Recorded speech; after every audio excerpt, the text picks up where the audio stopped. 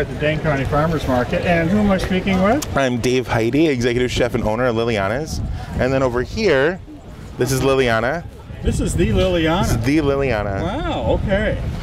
And what are you going to show us today? Well, today we're going to make a dish similar to one we have at the restaurant. We're going to make a tomato bruschetta with heirloom tomatoes, and we're going to make a pesto with fresh basil. There you go. All right.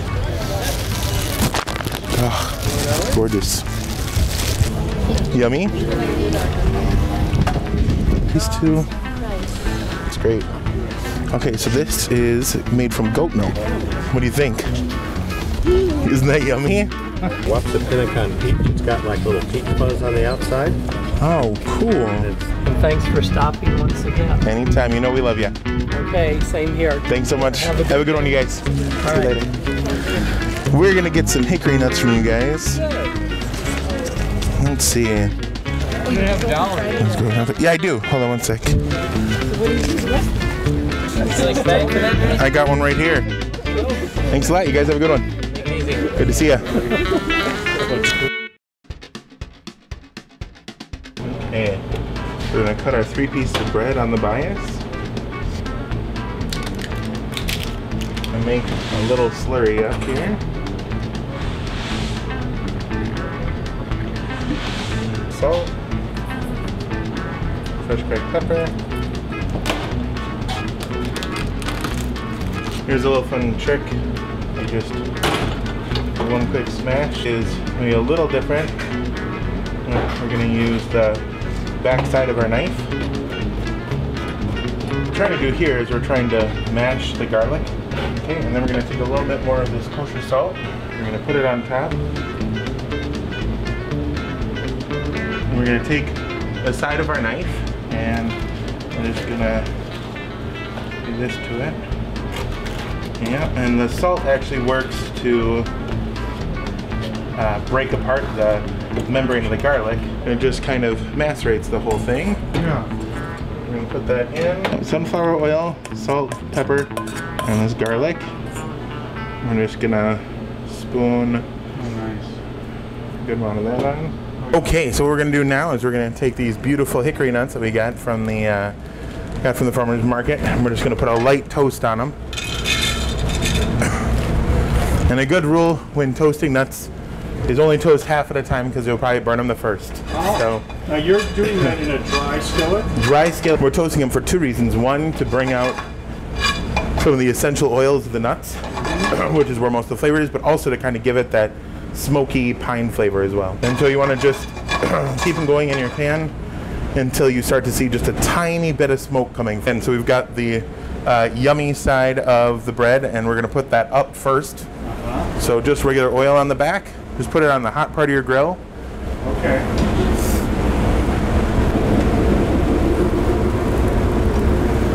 There we go. Now we're starting to get some of those grill marks.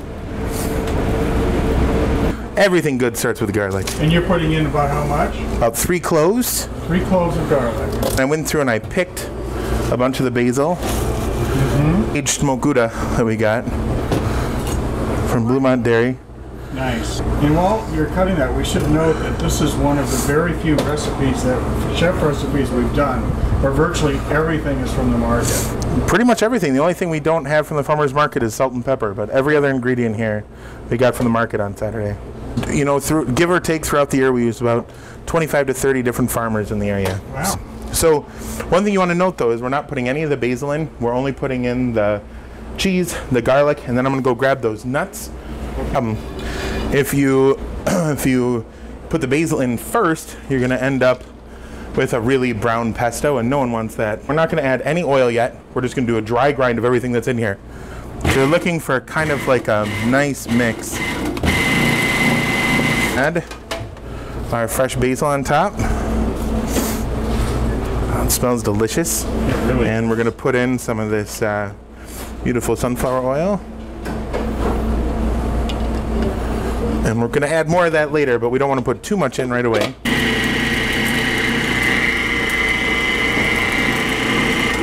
We're going to add some more basil. Put a little bit more oil into. I like a nice and oily pesto. It makes it easier to spread, and it brings out that bright green color even a bit more. Okay. So now we're gonna set that aside. So here we have those gorgeous tomatoes we got. Just look at these guys.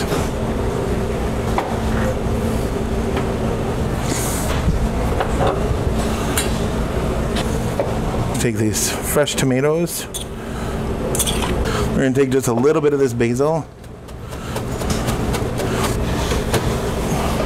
So this is the Phantom Farm Montrachet that they have. I'm just gonna take it right out of the can. I'm just gonna spread that on. You're gonna take some of these beautiful tomatoes, and you wanna pull them up and out of the way so you can drain some of that juice off. Oh, okay. And then we're just gonna put them right on top. A little bit of a balsamic reduction. Gonna finish these off with a quenelle of pesto.